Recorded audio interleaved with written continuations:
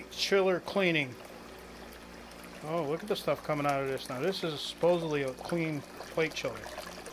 I got it flowing reverse, and it's in one of our new cleaning trays.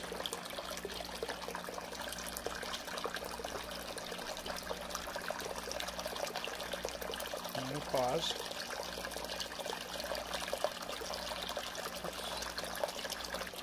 Okay, it's been going, I don't know, 30 seconds.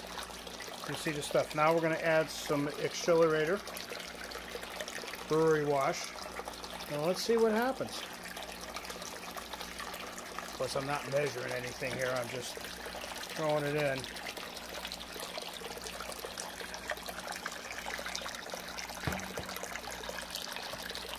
All right. Let's see what happens here.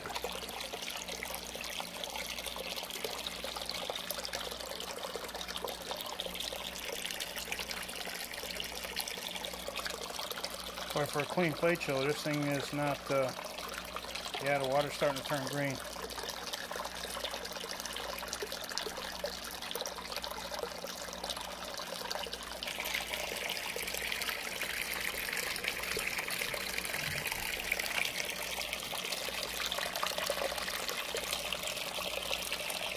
Looks like it's working.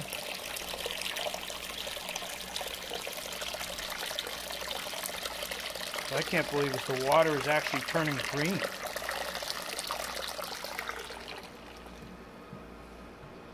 Let's tip the side a little bit so I don't get so much splashing. There, that's better. Now we're not splashing as much. What I ought to do is stop it in a little bit and reverse it. Go the other way and see what comes out of it. But unfortunately, now that the water has got soap in it, and all the organics, it's heading up. Look at the debris floating back here. Now this plate chiller was supposedly clean.